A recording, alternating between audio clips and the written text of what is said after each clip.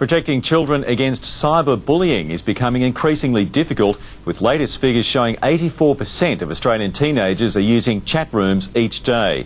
But Justin Milne from Telstra BigPond says parents can guard their children from harm, and he's running a program that offers simple tips for parents. Justin Milne, thanks for joining us. Just how big a problem is cyberbullying in Australia? Well, I guess cyberbullying is part of the story, but really the big issue is cyber safety. And I think my message is to parents is take responsibility, parents. You need to be aware of the things that can happen on the net. There's good things and bad things. You need to be aware of all of them. And you need to supervise your kids and really take responsibility for your kids on the net.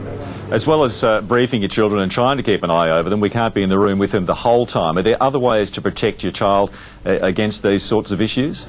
It's true you can't be in the room with them the whole time, but one of the things that I think is really important and that we do in our house is to make sure that the computers that the kids use are in public places within the house.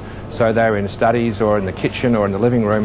But, you know, a 15-year-old kid alone with his laptop locked away in his room is at much greater risk than the same kid in a public place. So you do need to walk past your kids and you do need to keep an eye on them. Of course, there are technologies that can help as well, but they're just one of the ways to help. It's not the full quid there. You've really got to be a responsible parent. There was a lot of talk, particularly with the previous federal government, about giving that sort of technology, the software, to protect children online. Is that really very effective, though?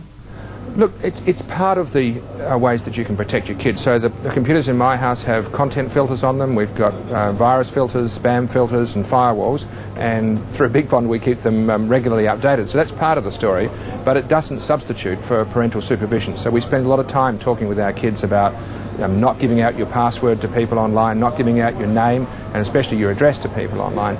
So parents need to become involved in this stuff. They need to understand about online safety, and then they need to give that knowledge to their kids and keep a close eye on their kids. And certainly an issue that can't be ignored. Justin Milne, thanks for your time today.